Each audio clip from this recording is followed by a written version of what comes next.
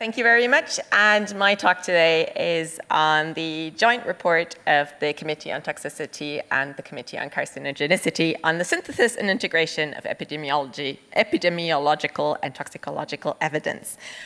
Just at the start, I would really like to thank Professor Alan Booth, who co-authored the presentation with me and also was our chair of our working group, and would like to thank Dr. Philip A. Botham, who kindly provided me with his slides that are the basis for this afternoon's presentation. There we go. Just to give you a little bit of a background, the UK Scientific Advisory Committees provide independent advice to the government agencies, departments and agencies, and in addition to the Committee on Toxicity and the Committee of Carcinogenicity, we also have the Committee on Mutagenicity. In 2018, COT and CSE published a joint report on synthesizing epidemiological evidence. Following the publication in 2019, the committees recognized the need for parallel guidance on synthesizing toxicological evidence, but also the integration of different evidence streams, and established the working group, or established the synthesis and integration of epidemiological and toxicological evidence subgroup, or short SETI. The objectives of the working group were to review the guidance on assessing epidemiological and toxicological evidence, but also to review the recent practices and frameworks on combining epidemiological and toxicological evidence and combining other evidence streams. The aim thereby was to develop pragmatic guidance on how the different evidence streams should be combined in a transparent manner, giving appropriate weight to all. And the focus thereby was to integrate evidence to conclude on the plausibility or causality of an effect. This is just a really brief list of recent approaches on data integration. I'm pretty sure you're aware with all of these. It's not an exclusive list. There's a lot of other publications out there as well. This is a brief overview of the SETI approach. It has three main parts, starting with the problem formulation, then the information retrieval, which includes information retrieval on epidemiology, toxicology, but also areas of exposure and mode of action and other mechanistic data. And then the last but not least part is the evidence integration. And in the following slides, I'll go into a little bit more detail about those three different areas. So the working group basically considered the scope and problem formulation as the first step, but also the most important step. Having a clearly defined scope and problem formulation ensures that the right questions are being asked, such as why is an assessment actually needed, the populations of concerns, or rather, are there any population of concern and which ones are these, questions around exposure pathways and sources, but also whether or not a qualitative or a quantitative conclusion is required. Doing so ensures that the resources are most efficiently used and also the right scientific approaches are applied. And scope and problem formulation, at least for us in the UK, is usually developed by risk managers, but hopefully in conjunction or mostly in conjunction with risk assessors and committees. Doing so ensures that the output at the end, the assessment, is useful for our risk managers and allows for them to make regulatory decisions. The second part is the guidance focus on literature retrieval. And thereby, the urgency of the request often influences the level of literature retrieval or information retrieval that is possible. So whether or not, for example, a systematic review is actually possible. In cases of urgent assessments or urgent requests, that is not always the case. But also questions around, has another authority published a sort of assessment recently, or have they published an assessment, and how recent is that assessment? And can it be used as a starting point rather than having to go back all the way through the literature? And then also what sort of information is being sought. Is it on a specific question, or is it a general assessment of a new compound or sort of an update of an assessment? And then the third part that the guidance goes into is the evidence integration. So is there robust evidence that an effect occurs in animals and humans? And if there is an effect in animals and humans, is it a similar effect across both? So how strong really is the epidemiological evidence that there is an adverse effect in humans? But also, if there is an effect seen in animals, how likely is it that that effect is relevant to humans?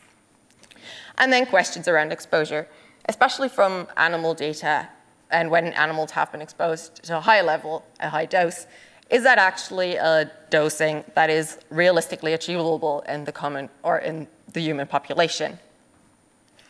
And if possible, is there sufficient evidence from other evidence streams for establishing a mode of action, key events, adverse outcome pathways? Apologies. The working group identified visualization as a key additional step. Having a visualization encourages and assists discussion and final discussion, or assists the discussion of the final conclusion. We have started taking SETI through our committees, and one of the feedback we got that was, well, the committees reached a conclusion, putting it down on a graph, and I'll get to that in a second, kind of started the discussion again, because having a look at the different influences of the different streams of evidence sort of started it all again, because it didn't quite look the way they thought it would. But having visualization allows for clear depiction of the influence of the different evidence streams on the conclusion, but also it allows for clear communication of that conclusion to a wider audience, and whether or not a relationship or a causal relationship is more or less likely. It reflects and communicates the outcome of a deliberative weight of evidence approach, taking into account all the uncertainties in the assessment. And the visualization should always be accompanied by a transparent narrative. The working groups used a tabular form, but whatever form you would like to choose to use, it should be a transparent narrative, sort of like giving the underlying considerations and deliberations of the scientific expert and the expert's judgment. So this is what we proposed this could look like. It is adapted from Adami et al. And please note, it is a purely pictorial representation. It is not meant to be probabilistic or numerical. The idea is to start in the middle, and then depending on the support of the evidence, to sort of move the positioning on the graph either in the positive or the negative direction. And the sort of movement of that direction will be influenced by several factors. For example, the strength and weakness in the evidence, the weight of evidence, as well as the uncertainties in the evidence. So in the second half of my talk, I will give you a few examples of what that could look like. Please note, we did not in this working group take these three chemicals you will see in a second through the whole process. Instead, we used COT assessments and assessments by other authorities as a starting point, used their conclusions and their sort of assessments to just make a really pictorial example of what that could look like. So the first one I want to go through is caffeine and its potential effect on development, or its potential developmental toxicity. Overall, the conclusion from the evidence is inconclusive. So while there is an effect in animals seen, basically a decrease in birth weight, that is always accompanied with maternal toxicity. So it is not clear from the data whether or not it's a direct influence on the fetus, or if it is a secondary maternal effect. There is evidence in the human data that caffeine affects fetal growth restriction, or decreases, increases, apology, fetal growth restriction. However, there is uncertainties over the exposure, and there is no mechanism could be identified for the effect on fetal growth restriction. So this is what the working group produced. Yeah, you can see it, proposed what this could look like. As you can see, there is some epidemiology data that gives an indication of effects, so it has been moved into the positive direction, while the experimental data has been moved into the negative direction. And where these two intersect, that's the conclusion and causality. So in this case, a causal relationship between caffeine intake and an increase in fetal growth restriction is possible, but it lacks the experimental support. So the next example is a little bit clearer. Troponin alkaloid and its potential neurotoxicity. There is evidence for a causal effect of troponin alkaloid. From the animal data, we know there is a clear anticholinergic effect. And from the human data, or in observational and clinical studies, they do show an effect of troponin alkaloid on the neurological system. There are uncertainties in the data over exposure, mainly around a lot of the epidemiology, the exposure is done by self-reporting. So in this case, we're unsure, or it is unclear, what kind of troponin alkaloids actually are present in the food. And then, as you will be all well aware, I'm sure, there is a clear mechanistic understanding of the effect of troponin alkaloid.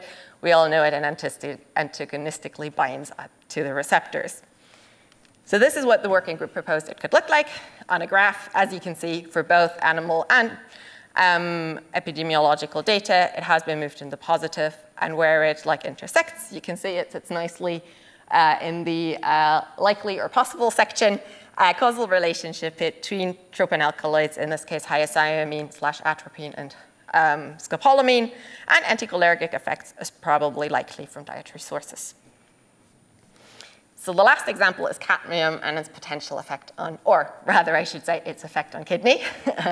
There's strong evidence from all three evidence streams that cadmium has an effect on kidney. The target organ is well defined in animals. We all know it is the kidney from animal studies.